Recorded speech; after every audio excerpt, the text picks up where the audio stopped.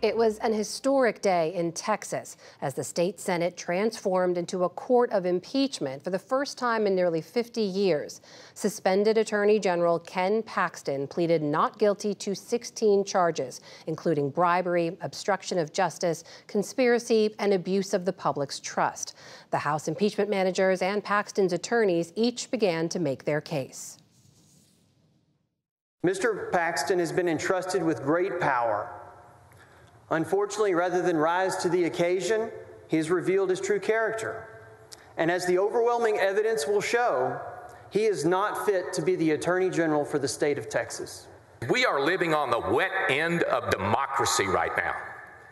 Is it up to the voters, or is it up to politicians to see who stays in office? Your decision is much bigger than Ken Paxton.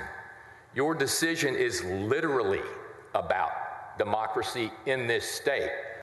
For more on the trial, I'm joined by Tony Plohetski. He's a reporter for the Austin American-Statesman. He's been following today's proceedings. Tony, welcome back. Always good to see you. Let's begin with what exactly Mr. Paxton is being accused of here. What are these charges related to?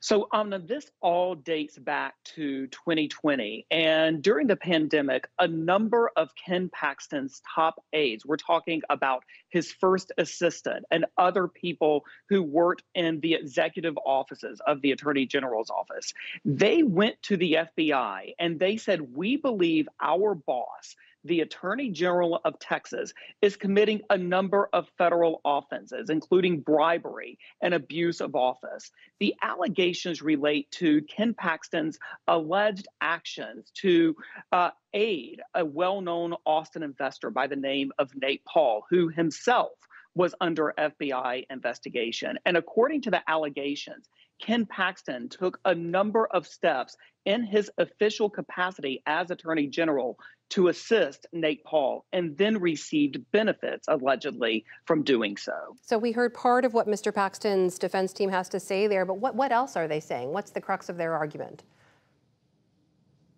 They are essentially saying that all of this has been misconstrued, that any alleged evidence or any allegations brought forth by these whistleblowers is just inaccurate, that they got it wrong, and that the House investigators who spent months digging into Ken Paxton's conduct, that they simply just have it wrong.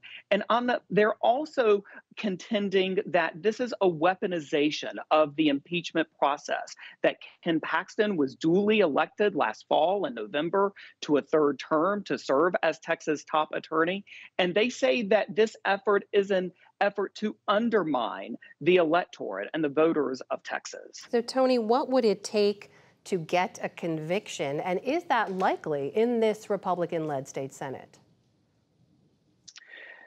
So really, it has been described as a trial for 9 Republican senators. The question is whether or not there will be enough Republican senators to push this impeachment effort over the finish line. It requires a 2/3 majority. There is an assumption that all 12 Democrat senators will, in fact, vote for impeachment, but then it would take an additional 9 to get the finish line, to see the finish line for the impeachment. And I think it's an open question, frankly, about whether or not that is going to happen. It is worth noting Ken Paxton has been a staunch ally of former President Trump for a long time. This is all unfolding in a state Mr. Trump won handily back in 2020 and still has good support. How do Texans feel about this impeachment proceeding?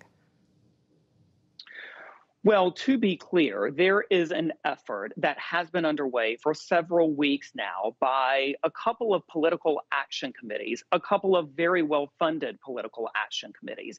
And they have essentially launched campaigns to say to Texas Republican senators who they feel may be at risk for voting to convict Ken Paxton, they have said, look, if you do so, you will face a primary challenger.